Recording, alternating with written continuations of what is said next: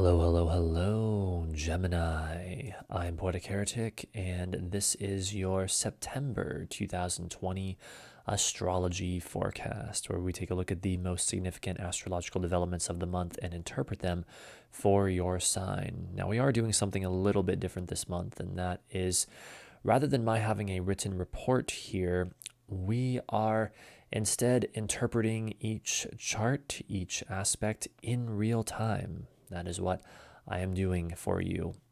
I want to also remind you that videos like this will always be most accurate for your rising sign. So I highly recommend using these primarily for your rising sign. And then if you would like to, after that, you can also use them for your sun and or moon sign as well. So without further ado, Gemini, let us begin. So the first chart we need to look at is one that takes place or is cast for the very end of the month, and it is when Mars perfectly squares Saturn. And the reason for this is because this energy is going to be with us for the entire month of September. You may recall, if you saw my forecast last month, I talked about Mars and its extended stay in Aries. Well, now we're in a very interesting chapter in that development where Mars slowing down to station retrograde, and indeed it does that this month here in September, is now basically holding that position around 25 degrees of Aries, and it's doing so in a square with Saturn. So as a result of it having to slow down to station retrograde, it's holding that position, and as it holds that position, it's basically in a square with Saturn the entire time. And so we have that all month. And so everything else I go over in this forecast, you need to understand it within the context of this Mars-Saturn square that we have here. So September 29th around 5 p.m. Eastern time is just when it perfects. But basically it's in effect all month, the entire month of September. Now, what does this mean for you? What does the Mars-Saturn square mean? It is, more than anything else, frustration. It is Mars wanting to push forward, especially Mars and Aries, wanting to act now, be spontaneous, push forward, take action, go for that which is new. And then it's Saturn and Capricorn saying, nope, you must slow down, you must stop, you must take your time, you must do it this way, you must go through this process first. And so it's this very frustrating energy, this very frustrating tension, and we have that all month. Now, for you specifically, Gemini, this is taking place in your 11th house of friends and social networks, as well as your, give me a second to calculate, 8th house of business, other people's money, your partner's money, and issues of life and death. So before we fully delineate this, again, I just want to remind you that this Mars-Saturn square is with us all this month, and it doesn't just end once the month of September is over. And so the outcome of this, we're not going to see immediately. We're going to see it much further down the road. However, with that said, what it's manifesting as, more specifically for your sign of Gemini, is a stressful situation in the area of your friends or social group and or business, your partner's money, or issues of life and death, and involving focused action, motivation, desire, or will, as well as authority, limitation, reality, obstacles, is pushing you into new areas of activity. Now, again, you likely won't see these new areas of activity just yet because of how long this is lasting, but when they eventually come, those new areas of activity and the areas of life most likely to be affected for you by this transit are indeed your friends or social group, your, give me a second to calculate this, your work health schedule or day-to-day activities. I'm doing this all in my head if you can't tell, so if I pause for a moment, that's why. So your work, health, schedule, day-to-day activities, your business, your partner's money, your issues of life and death, and or your beliefs, spirituality, ideals, or that which is foreign to you. So some very dynamic and interesting possibilities with this Mars-Saturn square. Another thing that's worth mentioning with that is this is not a time to try to push forward into anything new if you can help it. This is not a time to try to force action. Instead, it's much better if you can try to work with the energy more by being disciplined and being patient. As frustrating as that might be, it will be better for you in the long run if you don't try to force your way through this resistance, but instead exercise some patience, some caution, and these sorts of things. And it's also not a good time for fighting any kind of a battle, essentially.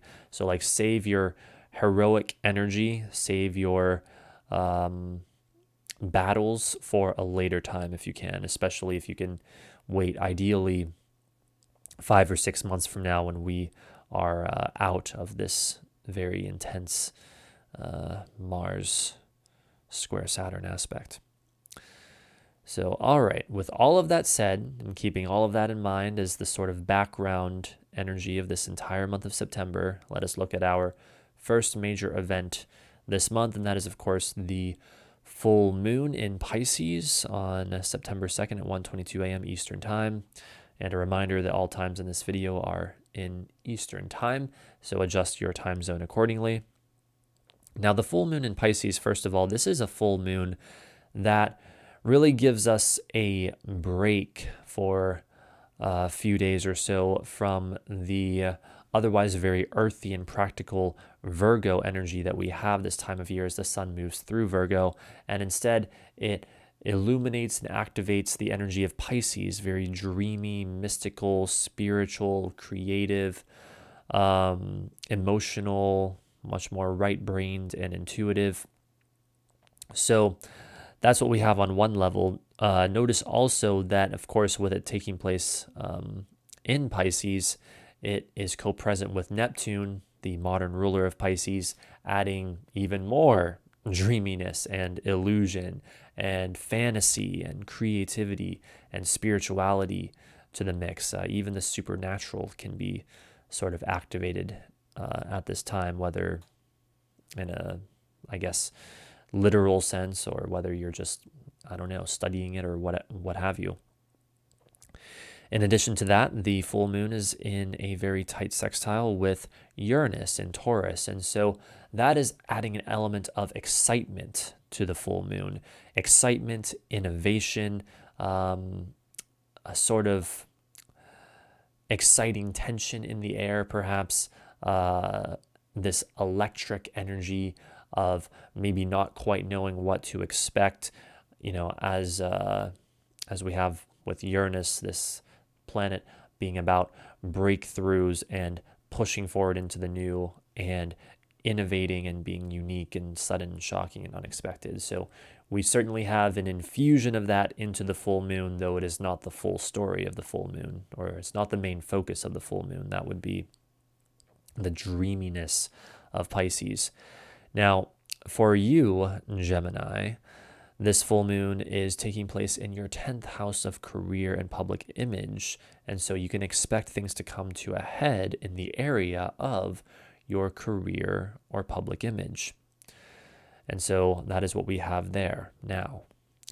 Later that same day at 8:19 a.m. Eastern Time, we also have Venus opposite Saturn. So this creates an interesting contrast between the dreamy, mystical nature of the Pisces full moon and the much more somber, serious nature of this Venus-Saturn opposition, because that is what we have here. Venus opposite Saturn, for you specifically, Gemini, is basically a situation where someone or something is challenging you in the area of your money or self-image and or business, your partner's money, or issues of life and death. That is involving how you relate to others or things that you like or love, as well as reality, limitation, obstacles, or responsibility, perhaps. It may require you to make a choice, and the choice may not be easy, especially with both Venus and Saturn configured in hard aspect to Mars throughout this, and we'll talk about that more in a moment. And this situation will end up most likely affecting your, let's see here, how you spend time alone or your enemies, your creative self-expression. Let's see, give me a second to calculate.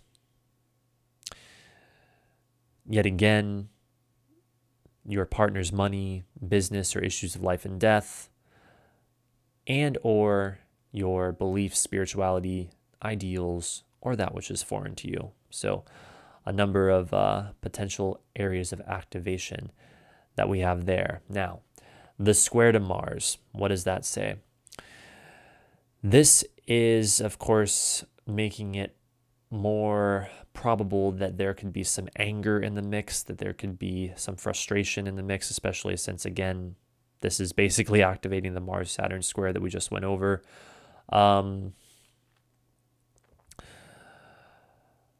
Conflict of wills at times, I would say with that.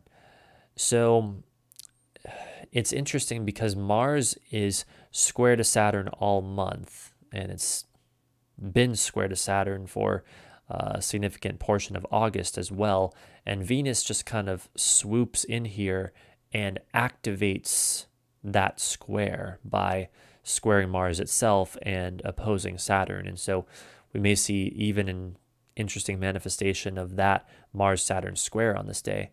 It's also interesting to note that this Venus-Saturn opposition is really the tail end of a series of oppositions that Venus made, first to Jupiter, then to Pluto, and now to Saturn. And the oppositions to Jupiter and Pluto were at the end of August. And so this might, in fact, be the continuation of an event that began around the end of August or really got going around that time.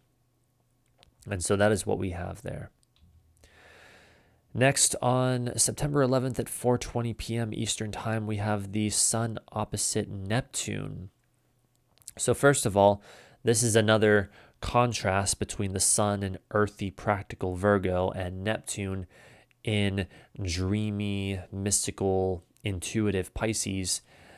And the Sun is our ego or sense of self. It is our vitality. It is our physical energy very often. And Neptune is the planet of dreams and imagination and spirituality and all that is non-physical. And so we have that dynamic playing out to begin with. Now, with the opposition for you specifically, Gemini, yet again, we have someone or something challenging you in the area of your home and family and or your career or public image. So you could also say someone or something challenging you in your public or private life that is involving your sense of self or even your energy or vitality, as well as dreams, spirituality, fantasy, that sort of thing, and may require you to make a choice and will most likely end up affecting your communication, short distance travel, or that which is familiar to you, and or your career public image. So, very interesting stuff there. However, that's not the end of this story, because you also may notice that as the Sun is opposite Neptune, it is in powerful trines to Jupiter, Pluto, and Saturn in Capricorn and your 8th house of business, your partner's money, and issues of life and death. Now, trines are breakthroughs. And so in addition to what we just went over with the Sun opposite Neptune, we also have probabilities for breakthroughs involving expansion of one's worldview with Jupiter, deep emotional experiences and inner transformation with Pluto, as well as breakthroughs involving reality, limitation, obstacles, or authority figures with Saturn.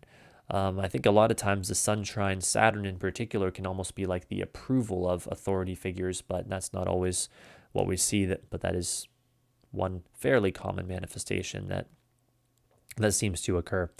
However, what I would really point out here is that with these powerful trines, well, trines facilitate speed for better or for worse.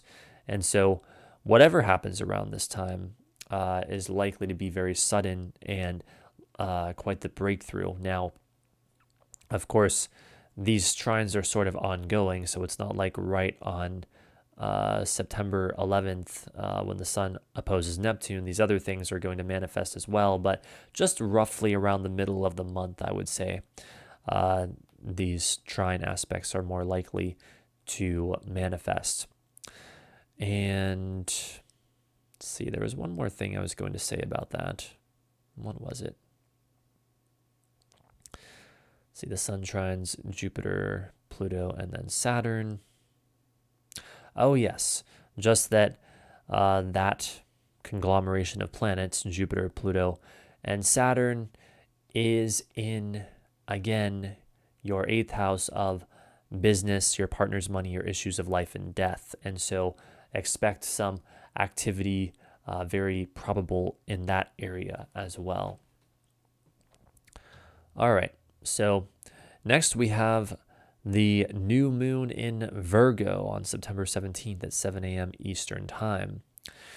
This is a very practical and very earthy new moon occurring in the earthy sign of Virgo. It may be very analytical and logical as well, as is the energy of Virgo. Even more so, it is made practical and reality-based by its powerful trine with, yet again, Saturn, the planet that wants to make things real. And so the new beginning, or the new moon, is where we see the new beginning each month. It sort of marks the flavor of the following month, which is the following lunar cycle that the new moon begins. And so this is a very earthy and practical, logical, analytical, mental, perhaps as well, new beginning. And one that perhaps is involving seeking the approval of authority figures or taking on new responsibilities or things of this nature with a trine to Saturn. Now, for you specifically, Gemini, this new moon is in your 4th house of home and family, so you can expect new beginnings in the area of your home and family, or just for your home and family to be emphasized in some way in the weeks to come throughout the next month, basically following this new moon. So that is what we have there. The final event we will be going over in this video this month is on September 24th at 6:47 a.m. Eastern Time. We have Mercury opposite Mars. Now, I can tell you from indeed my experience seeing an aspect like this and other aspects like this, that this is highly indicative of arguments, of people fighting, of angry words being exchanged, things of this nature. So I would say on one level, just beware of that to begin with. But more specifically, for you in particular, Gemini, it is occurring in your 5th house of creative self-expression, as well as your 11th house of your friends or social group. So someone or something is challenging you in one or both of those areas, and it's involving what you communicate, what you write, study, think, or talk about.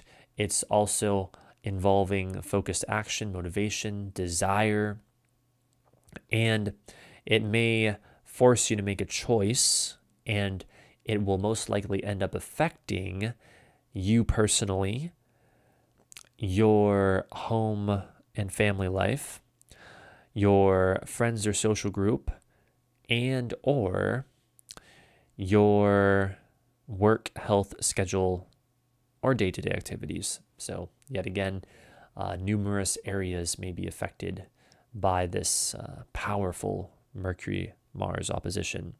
However, that's still not the end of it, because as you may have noticed, it is square to Saturn. Both Mercury and Mars here are square to Saturn. Or what's really been happening is Mars has, of course, been stuck in that square with Saturn, as we've already been over in this video.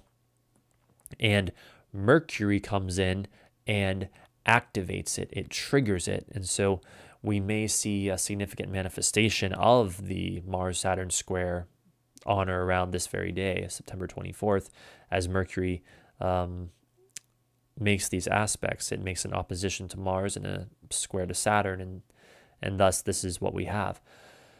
Now, if my knowledge of medieval astrology serves me correctly, and I believe that it does, Saturn here would be considered to be accepting the management of Mercury and Mars, and that is where the heavier planet, meaning the slowest moving planet, sort of takes responsibility for the other planets involved in a particular configuration. And what we so often see the situation of accepting the management manifest as is some kind of authority figure, or at least some kind of third party who acts as a judge or a mediator or something of that nature between two opposing parties. And I think that's what Saturn is going to manifest here as for many people, everyone of all signs. In fact, I wouldn't be surprised if this manifests as a court or legal case for many people. Even more so because Saturn is already a planet representing authority figures to begin with. And so that just makes it even more probable that that is what we are seeing here. Now, for you specifically, Gemini, Saturn, again, is in your 8th house of business, your partner's money, or issues of life and death. And so someone in that area of your life may act as a sort of arbiter or judge or intermediary between yourself and someone or even something else that is challenging you or you are in conflict with in some way. So be cognizant of that, I would say. Other than that, Gemini, that is about it. So to try to sum this up, the month of September is definitely not easy. It is very challenging. I'm not going to sugarcoat shit for you. That's not what I do. I tell it like it is because I believe it is much better to be aware of what is actually happening than to try to live in a fantasy world, because if you live in a fantasy world, it's just going to get you hurt in the end. That is my very firm position.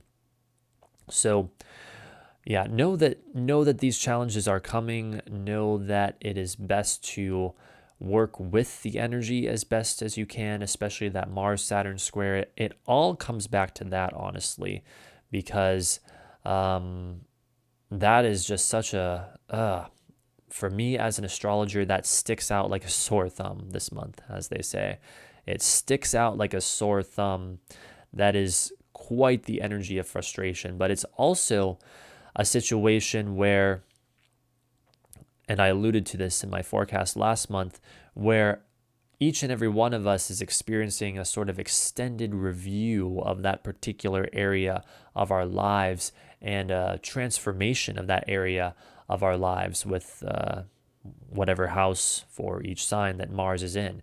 And again, for you, Gemini, that is your 11th house of your friends or any social group to which you belong. And so that area of your life is experiencing this sort of ongoing transformation right now that may be very frustrating, yes, but it is necessary. It's necessary to take more time, more patience, more presence with this particular area of your life right now.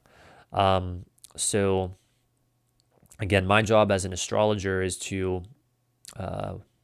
predict events, and it is not to really try to assign any particular meaning to them, or at least that's how I see my role as an astrologer. However, separate from that, I have the philosophy that every single aspect or anything else that can be tracked through astrology that we go through for a reason, and it's meant to help facilitate our own growth and development, or at least something akin to that. And so viewed through that lens, and I think it's a very accurate one, even the most difficult or challenging of aspects and situations don't seem quite as bad. And I think that's because it's a much more objective perspective, if I'm really being honest. So anyway, yes, that is my advice, dear Gemini. Do your best to work with the energy.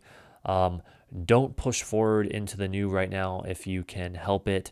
Don't try to like argue with anyone right now if you can help it.